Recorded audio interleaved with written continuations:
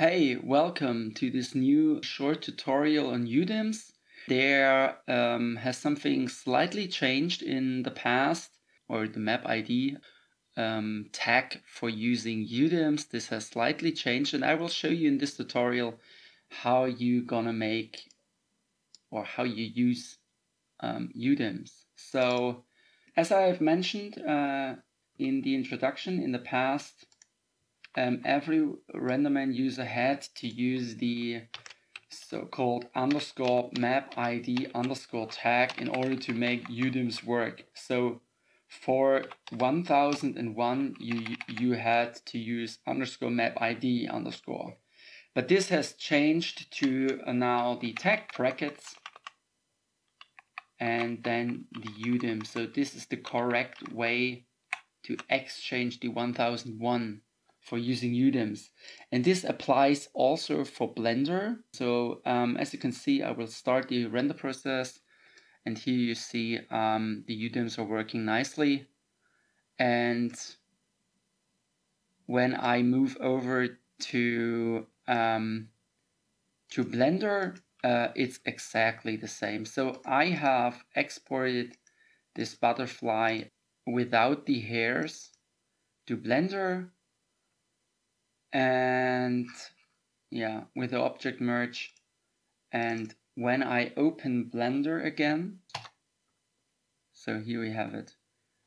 I already assigned the shader and prepared the file, but as you can see, when we go up, this is essentially the same shader like the Houdini shader. I only have exchanged the shader with the preset browser, and here you can see it's exactly the same. For UDIM, for the 1001, you use this tag and it should work. So I will start the IPR, and the butterfly should come to life. So as you can see, it's working. So all shaders, all textures are loaded, and yeah, of course you can edit the texture entries, and you can also now define the texture space. So as a slightly addition to that, maybe some of you have problems with the OCIO settings. In order to make the OCIO working, for Linux, this is quite easy. You go to your installation folder of your Renderman Pro server installation, and when you dive down to, I guess it was in library, in library, to OCIO, you got a new folder called ACES 1.2. So what I did essentially is I have copy and paste this folder to my own folder.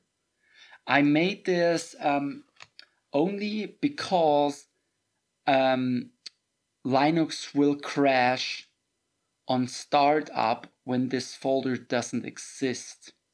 But in order to make this work, you have to load the OCIO settings within your environment variable. And yeah, that's the reason I copied to a safe location to my home folder in order to prevent any disruption in case I update the Renderman installation, or yeah, maybe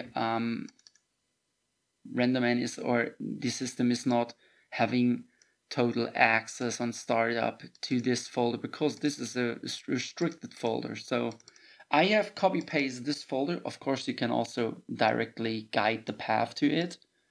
And then I move to the environment variable. It's more or less the same like on Windows, but on Windows you have the environment settings. And in my case, I created a new environment variable called OCIO and then the path. Nothing special. You link directly to the OCIO file, And then when you restart your system, it's highly important to restart your system, you will be able to have this drop-down menu. So I hope this slightly small tutorial will help you through using UDIMs as well as the Color Space drop-down menu for a full ACEScg pipeline. And keep in mind, this Color Space tag doesn't mean that you convert it to sRGB texture.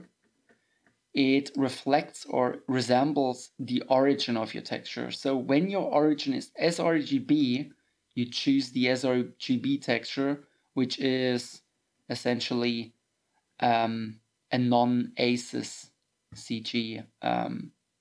texture space. Of course, you can also choose linear or data. Data is, when not remember wrong, raw, essentially just a raw format. Or when your texture is already converted to ACES, you can leave it as empty.